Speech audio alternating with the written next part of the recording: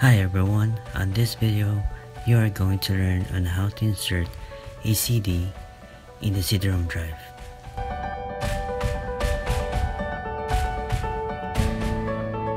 To begin with, let's start by pressing the power button to turn on your PC. Wait for a second for the lead to turn on.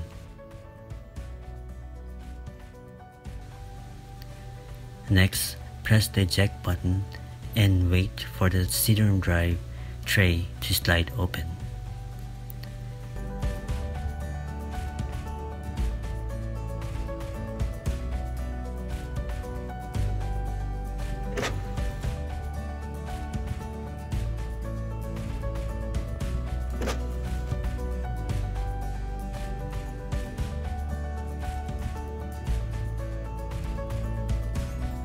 Please remember that the label of the CD should be facing up, not facing down.